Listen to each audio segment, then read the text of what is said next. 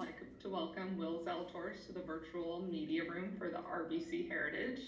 Will, you're making your 16th start this season with 6 top 10s and 11 top 25 finishes, including last week's solo second and your Masters tournament debut. Just some comments on momentum and strength of your game heading into this week. Yeah, obviously an amazing week. I think I still wish I could put into words how much fun I actually had. I was able to appreciate playing in my first Masters because, of course, I've said, I really haven't taken anything for granted over the last 2 years. Going from, Mondaying to Corn Ferry events to playing on the Corn Ferry Tour, possibly playing the Corn Ferry Tour for 2 years, to then playing in my first Masters it's a crazy, wild ride that I've enjoyed every single minute of it. But obviously to be in contention on a Sunday at Augusta was obviously a dream come true. Obviously to come up one short, it'll sting forever, but I know that, I can contend against the best players in the world, and I know I'm capable of getting those 2 shots somewhere pretty soon. And while you're making your first appearance at this event, just comments on this week coming into it and what you've seen on the course. Yeah, I love the golf course. It's in phenomenal shape. I think it'd be a really good place for me. It's very tight off the tee. Overhanging trees. Obviously, you really got to work the golf ball into some of these greens just because of, just kind of the tight corners. But I'm looking forward to it. This was a tournament that, even though a lot of people, on paper, they say, well, you hit it far, this place kind of handcuffs your advantage. But obviously, my iron play, I think, is the best part of my game. And so this is an event that I've really been looking forward to, and I think it's one that this golf course really suits me actually pretty well. With that, we'll open it up with questions for the media. We're going to go over to Shane with Golf Digest. Shane, go ahead. Thanks. Just so you know, I think you might have jumped over Steve, but anyhow, Will, you're in a really interesting place as a human being right now, where already before the Masters, golf fans were starting to get to know your name, and that obviously took a huge leap at Augusta. I mean, Adam Sandler tweeted at you. So you're just on the crest of sort of becoming famous in a way, and I'm curious, what your thoughts are on that. Do you like it? Do you not like it? And just sort of what is it like waking up with your world sort of changing around you? Yeah, if I didn't like it, I'd probably need to find a new profession pretty quickly. It just comes with the territory. I think none of that will really sink in until I get home. It's definitely different, going and picking up some food and people asking for autographs or pictures. I kind of humble myself and say, I didn't win, I finished second. It's like, I've felt like I've been getting some treatment like I ended up like I won, but it's like, to me it's funny. And obviously I enjoy it. I mean, interacting with the fans, they're the ones that we play for. They're the people that obviously are the ones that give us a job. So, it's honestly, it's been fun. I don't think it'll sink in until I get back home to Dallas. I think that's when things will probably change a little bit. I think about a month ago, I asked you about looking like Owen Wilson, and you had a snappy response immediately, which is very funny. But anyway, correct me if I'm wrong. Are you somebody who enjoys the stage? You like that aspect of golf? Yeah, I mean, the Owen Wilson comparison, the Happy Gilmore comparison, or Happy Gilmore's caddy comparison, Butch saying I look like a 1-iron without a grip on it. I think it's hilarious. I mean, you got to embrace it. I think it's fun. I mean, hey, this is it's entertainment. This is obviously the really fun side of the job. Is it's. Yeah, trust me. A year ago, if you said that Adam Sandler was going to send out a tweet about me, I would have thought you were on something. But it's fun. there's so many funny comparisons that I've gotten, and that's like, I'm putting all the comparisons on my wedges. I put the Wow Owen Wilson one on one of my wedges. I put Mr. Gilmore and McCaddy on one. I just got a new 60 that I said, you look like a 1-iron without a grip on it. So just, you got to have some fun out here. I mean, we're playing golf. You don't need to take this job too seriously.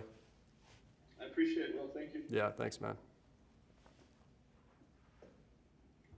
And we'll go over to Sean Martin.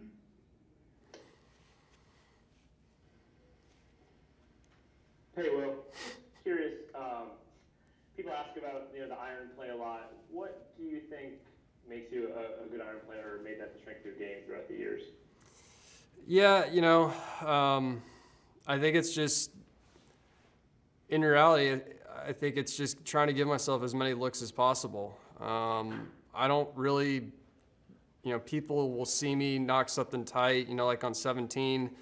I heard some comments of like, wow, he's firing at everything. And it's like, I'm aiming 13 feet left of that flag, and I pushed it, 13 feet, and it ends up being perfect. And the reality is, like, a lot of guys do that out here, but I don't really tend to overdo things. I don't like to, into a par 5, I don't need to hit the big, high, fluttery 3-wood in there and try to knock it tight and make 3. I think what I tend to do is I just tend to give myself a bunch of really good looks and make sure that I put myself on the green as fast as possible. And when the putter gets hot, the putter gets hot, just like last week. And last week I really hit the ball well, specifically wedged through 8-iron last week. I really struck it nicely and put myself on the right spots to give myself the best looks, and I think that's why I played well. I think, on top of that too is to get on the technical side, I judge my distance with my irons very well. I really only have a couple shots that I really stick to. If I need to get a little extra distance out of something, I tend to put the ball in the back of my stance and hammer a draw, and if I need to take something off, I choke up on it and hit a little cut. But the speed stays the same, and I think with me being such a high speed guy, that being able to kind of hone in my speed and keep it the same, but also being able to regulate distance, I think is really the biggest factor as to why I'm such a good iron player. And then having so much success at a young age, from making the junior at 12 and playing it 5 times and a good amateur career, before you missed it first stage of Q school, what was the most disappointing thing you faced on the golf course? I actually missed U.S. Junior my junior year of high school. So if I had made that one, I would have set the all-time record for appearances. But obviously, winning the last one makes up for that for sure. Yeah. Cool. Thank you. Yeah. Go Giants. And we'll go over to Steve Namiglio with USA Today. Then we'll go over to Pete Accobley with the Associated Press. Hey, Will. Does your performance at Augusta, does it increase your expectations when you come to this event and other events going forward? That's a really good question. I mean, not really. I mean, if I told you that I was expecting to just play in the Masters a year ago, I wouldn't have believed you. I haven't really had, I hate, I've said this before, but there's a lot of merit to this I really haven't put expectations on myself to play well. It's not like when I was playing at the U.S. Open with just Korn Ferry status that I'm trying to have I'm going to go get a top 10 this week, or I'm expecting to win or whatever. I just have really done a good job of just kind of playing my game, playing within myself, and I've done that literally since Monday qualifiers on the Korn Ferry Tour. And I like I've said a million times, I hate the cliche, the media statement of just trust the process, but it's gotten me to this point now, and there's no reason to all of a sudden now change, I need to, I should go out and win this week, or, have all these expectations, or, I should win a major, or make a Ryder Cup team. It's like, there's still stuff from last week that I'm really frustrated on that Josh Gregory and I and Troy Dent and I have worked on that I didn't do my best, and that's all that matters.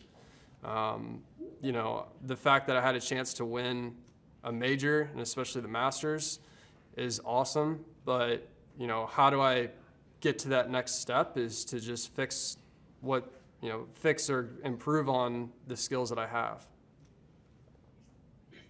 Thank you. Yeah. And we'll go back over to Shane Paul Digest. Hey again, Will. Kevin Kisner was in here yesterday and said something interesting, which is that in his mind, people of your generation, the young players coming out now, are more comfortable with the media, have a really strong perspective, and most pertinently are ready to win faster than he thought he was ready to win, and people of his generation were ready to win. I asked Colin about this earlier, and I'd like to get your take of why you think that's so. Why you think you guys are more prepared for every aspect. Yeah, I mean, I think you can just thank Tiger for that. Tiger, Jordan, you know, that's the thing that I've got a really close friend group of that. They, of course, all of our friends, they tend to humble ourselves, I guess. But, you know, that's the thing that we were joking about was, you know, wow, finishing second in the Masters, you're only 24, you know, sky's the limit. And, you know, Jordan did that when he was 20. You know, it's so you put things in perspective. But yeah, Tiger coming out of the gates, you know, he's one of the few guys that would turn a 4-shot lead into a 7-shot lead. You know, the reality is a lot of times you see more of guys having 4 or 5 and then, you know, kind of cruise in or maybe make a couple bogeys and win by 2 or 3. And Tiger just somehow always did it to go from 4 to 7 or, you know, when all of a sudden, you know, it seems like the last hour of coverage is just a, you know, coronation. And I think seeing him do that, seeing a lot of younger guys do that, and the reality is, obviously, none of us have anything to lose out here, but, you know, it's just like last week when I'm playing in the Masters. Like, I don't have anything to lose. I'm playing in my first Masters. Let's enjoy this.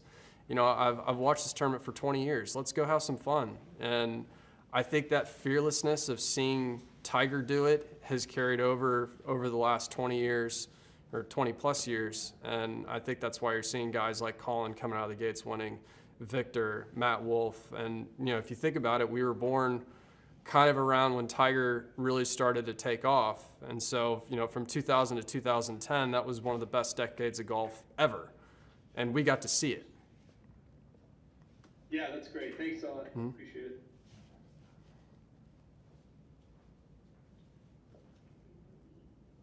And unless there are any other questions, we'll finish up with Sean Martin. Sorry, I'm back with the hat. Going off of Shane's, I was wondering, you know, you talk about Tiger, but just from your upbringing, whether parents, coaches, was there someone that helped kind of preach that perspective that you showed that impressed so many people last week on the golf course and interviews, that kind of stuff? Yeah, I think it's a combination of a lot of people. I mean, obviously my parents, the most influential people in my life. I think David Price is definitely, you know, I consider him a second father, if you will. You know, we were joking on Monday that, hey, you know, it's a new week, you're tied for last. You know, last week was fun, but, you know, we're starting back at square one. And, you know, even DP, he always gets on me for saying, you know, in media, you know, stuff like that. So having guys that like DP and my parents and Troy and Josh they're there to lift me up, and at the same time, I've just got such a good support system around me that I'm really lucky, and obviously to be that fortunate on, you know, to have such great people around me off the golf course helps with what happens on. And then real quick, your mom ran track at Oregon, right? She did. What was her event? And is that where you get kind of your skinny speed from, you think? Yeah, she was a 400 and 800, so basically a sprinted marathon. So there was, she's toughest woman I know. There's no quitting that woman, and obviously I think I got a little bit of her genes. Cool, thank you. Go Dodgers. That's all the questions we have. Thank you, Will, for taking the time, and best of luck this week. Yeah, thank you.